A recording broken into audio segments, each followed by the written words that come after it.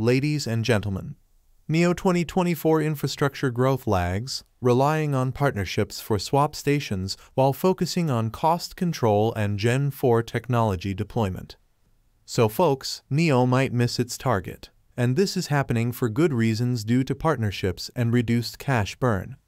By the end of 2023, NIO had a total of 2,316 swap stations, with 1,011 added in 2023 alone, achieving their target of 1,000 new swap stations for the year. Mission accomplished. They also had 2049 power fast chargers by the end of 2023. This is a significant achievement. Now, during NIO Day, which was at the end of last year, we set a target for 2024 to add another 1,000 swap stations, bringing the total to 3,300, and to add over 20,000 new chargers, making it a total of over 24,000 chargers. How is their progress so far? Well, most of 2024 has passed. By the end of July 2024, they had 2,458 swap stations and 2,917 powered chargers. This means that by July 2024, they had only added 142 new swap stations, which is just 14.2% of the target, whereas it should have been around 50%. In terms of chargers, they added 1,868 new chargers, which is only 9.34%, whereas it should also be around 50%. Is NIO deliberately missing its target? What is going on? Let's look at March 2024, when they had their Q4 2023 earnings conference call. During this call, Tina Hall, an analyst from Goldman Sachs, asked, "Can you provide us with CapEx guidance for 2024? What are your expectations for CapEx and swapping infrastructure CapEx?" Stanley Xu, Senior Vice President of Finance, responded, "Hi Tina, yes, we will be controlling our CapEx investment in 2024. We have already cancelled or delayed some projects with payback periods longer than 2 to 3 years. This year CapEx will be significantly lower compared to 2023. We will leverage the resources of our business partners for deploying power swap stations, as William mentioned in previous statements. This means we will not be utilizing our resources to build that network. We will not utilize our own resources. Yes, we won't use our own resources to build the power swap stations network. This means that resources from others will be used, and we will rely on others to fund the swap stations." As mentioned previously in the conference call, Will highlighted that we have partnerships with energy companies like Sinopec and PetroChina for the construction of power swap stations, and with China's Southern Power Grid for energy storage and swap stations. Overall, NIO is quite good at partnering with its industry peers. When competition is inevitable, we want to see how we can navigate this intense competition from a business perspective, which means NIO is outsourcing a significant amount of work. Companies like China Southern Power Grid, PetroChina, Sinopec, and local and provincial governments are helping in the construction of swap stations.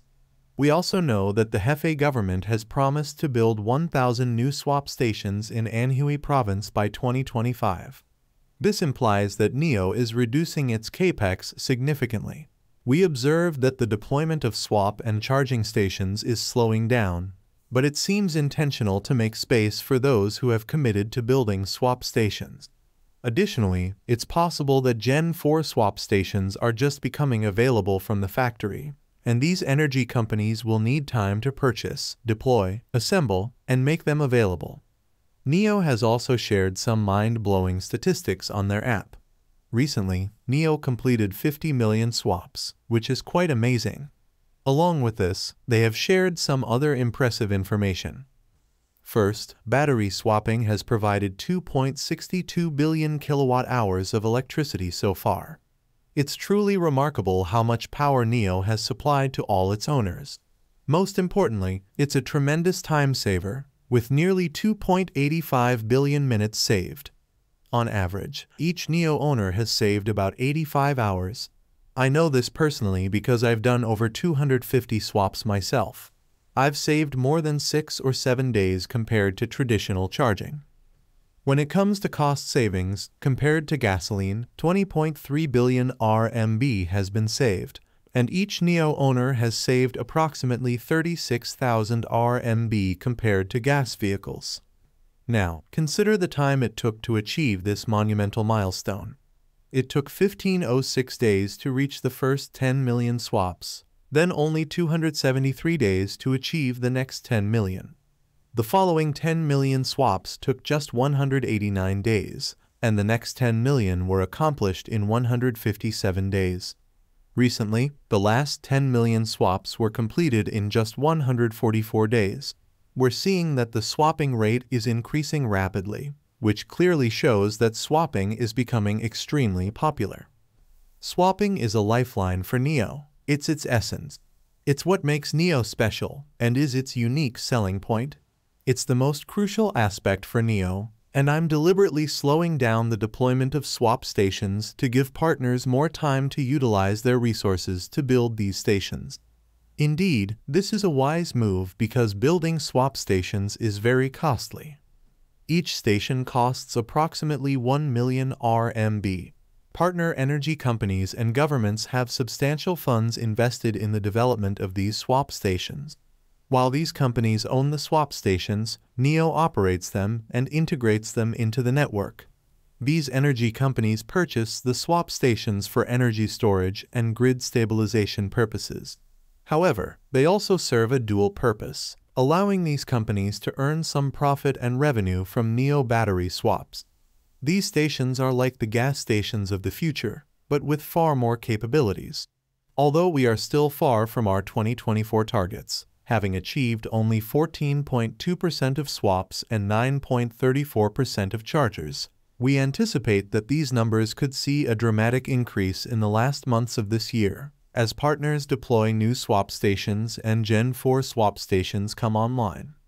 NIO 2024 target to add 1,000 new swap stations and over 20,000 chargers is progressing slowly, with only 14.2% of swap stations and 9.34% of chargers added by July.